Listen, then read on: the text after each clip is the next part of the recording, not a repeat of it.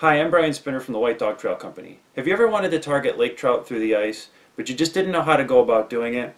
We're going to do our best to help you with that today. First, we want to make sure that the lakes that you're fishing actually have lake trout populations in them. So you're going to want to do a little bit of research. Start with the natural resources sites for the state that you live in. I'd also recommend different forums, ice fishing forums such as iceshanty.com. They have different states listed, and you'll be able to find conditions and reports for the different lakes that are around you. So you want to be able to select a target that obviously has a population of fish. Alright, once you've got your target selected, we want to understand what the depth and the structure looks like of that lake. I'd highly recommend getting a lake contour map so that you understand the deeper areas and the shallow and the flats and everything like that, where the breaking points are. You're going to want to study that map, and we're going to choose lake trout areas specifically based on the depths. Okay, so when we're targeting lake trout, we typically are targeting deeper water. It's not to say that they can't be shallow, because they can be, but far more often than not, you're going to find them in the deeper water. Okay, so in the lakes that I fish, we're usually looking for water that starts maybe 60 feet deep to well over 100 feet deep. You're going to look for the deeper areas that you have on that lake contour map. We'll talk a little bit about the setup. Usually start with an ice fishing jigging rod. These are generally 2 feet to maybe 2.5 feet long in general, sometimes 3 feet long. You're going to want something that has enough backbone that you're going to be able to set the hook on a fish that's 100 feet deep, but you're going to want it soft enough that when that fish is thrashing its head around near the hole, that it's going to absorb a lot of that shock. So I go with a medium light action generally for the rods, something that's got plenty of backbone that I can really set that hook. Okay. For the reel, I typically use a good spinning reel, somewhere in the smaller to medium size range. I want something that has a good drag. You're going to be fishing these fish deep.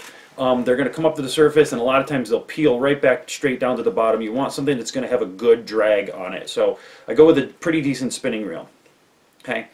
For the line, I don't like monofilament line. It has too much stretch. So if you're going to be setting the hook on a fish 100 feet down, you're going to have too much stretch to be able to get a good hook set.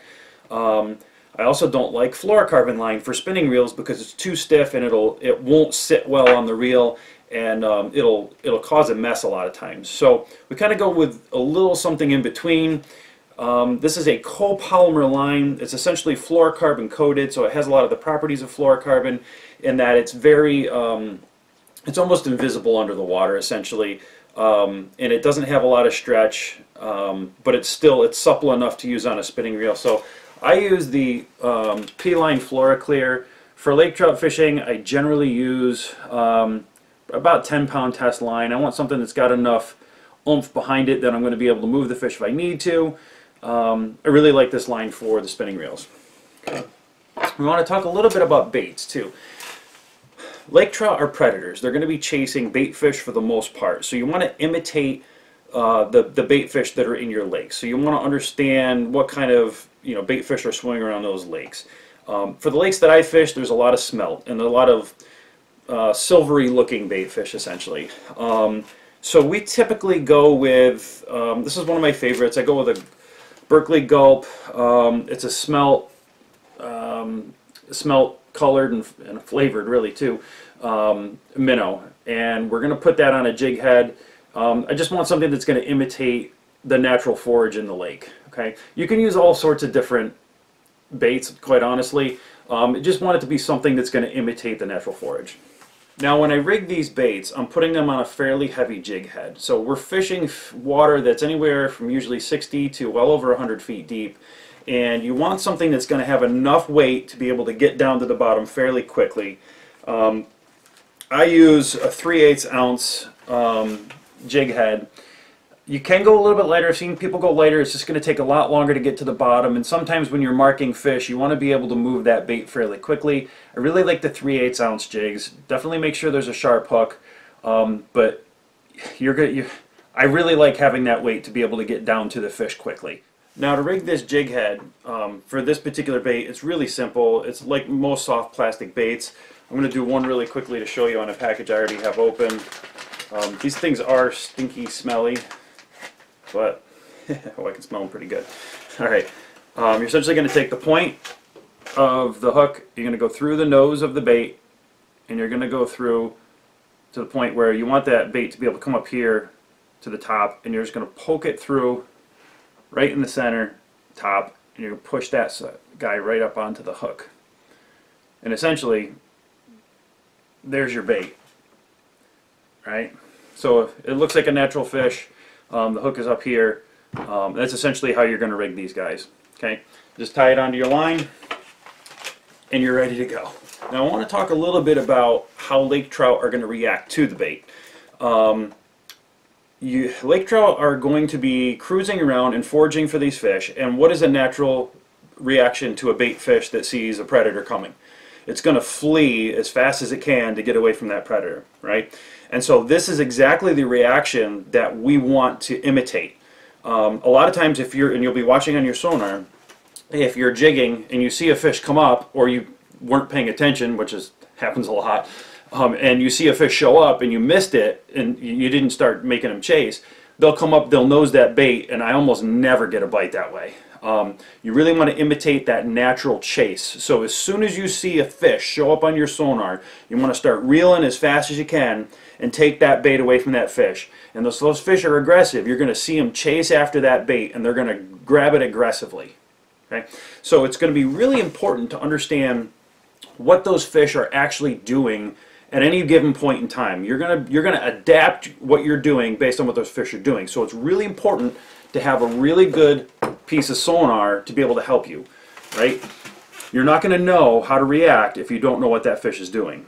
Without a piece of sonar, you're essentially blind, and you will catch far, far fewer fish than if you know what they're doing. Okay, I use a flasher. There's plenty of good sonar units out there. You want something that's rigged specifically for ice fishing.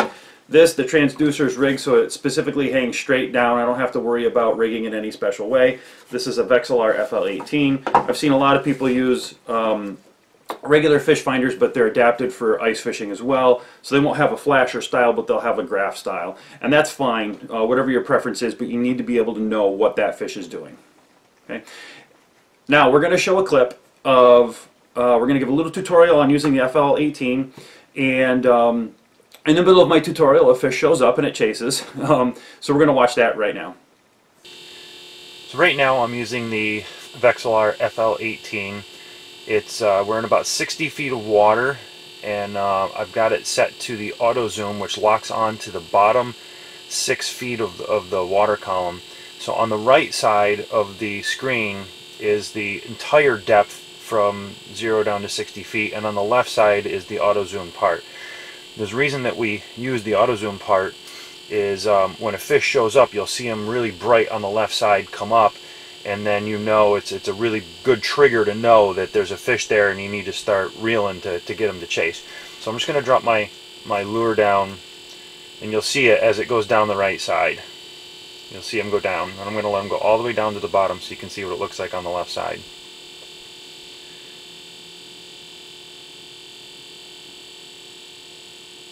You can see it going down the right side, it's getting toward the bottom. And we're going to break through in that 6 feet. You'll see it start showing up on the left side real soon.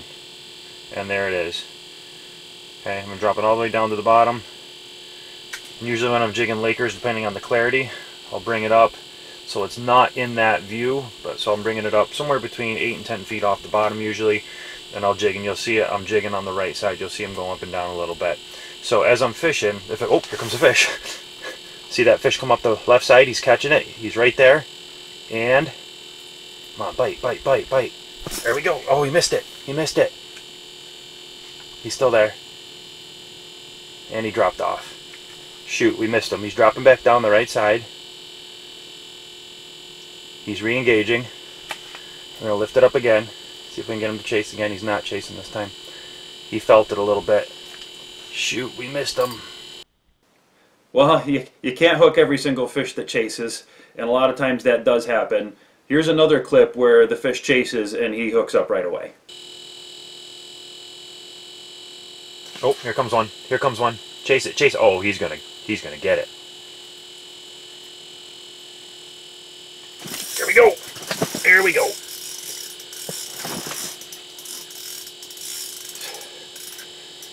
bigger head shakes. Hopefully a bigger fish. Yeah, it's a bigger fish. Now another thing that I've learned from ice fishing for a while, especially for lake trout, is that the fishing can be streaky. All right, there are a lot of times when you will mark fish, but they're not necessarily chasing. That's okay. They're streaky kind of fish. We'll go out in the morning sometimes and we'll be marking fish, but they won't be committing. They won't really be chasing. And then as the sun comes up a little higher, sometimes they'll start to chase a little bit, but they're kind of half-hearted chasing, and they're not really charging the bait. And then all of a sudden, it turns on, and they start chasing aggressively, and the fishing can get really, really hot. So if you're marking fish, that's a great thing. Stick with it. You're in a good place, and just keep going until they turn on, essentially. You know, I want to encourage you too not to give up on a fish that's chased but is not really committing. You'll watch them as they kind of come up and kind of half-heartedly chase. You'll watch the lure come up and the bait come up kind of right behind it, but then they kind of tail off. The lure keeps coming up and the fish kind of drops back down. Keep chasing that fish. Drop it right back down to them, and a lot of times they'll re-engage, and then you can get them to chase again. Now, I've had fish after the 4th or 5th chase, they'll either bite on the 4th or 5th chase, or they'll bite on the 4th or 5th drop. So don't give up on that fish. Until that fish disappears from the cone of view on your sonar, keep fishing for that fish. A lot of times you can get them to bite. You will be frustrated at times because they'll play around with you, but they won't really commit. That's okay. Just keep waiting. Hopefully they'll turn on. Now in this next clip, we actually have a fish that chases, hits and misses, but he doesn't really give up on the bait. And he actually came so close up to the hole when he actually bit and missed that I actually stopped using the sonar and I just looked straight down the hole. Watch closely and you can actually watch as the fish takes the bait and I set the hook on him. Come on, baby. Do it, do it, do it, do it.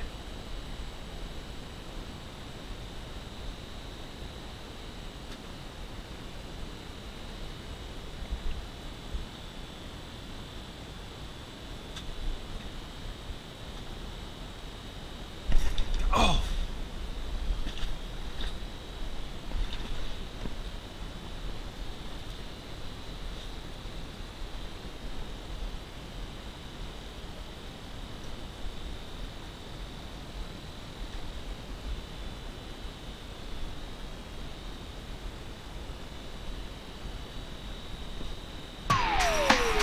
Solid hit.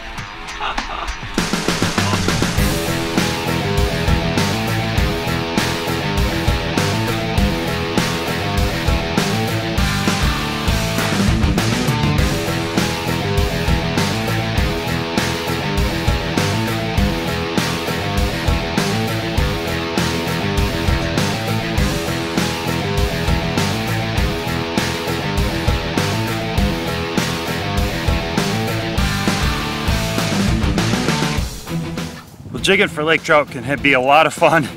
Hope you guys have learned something, and we'll hope to see you on the water. I got to get this guy back in the water.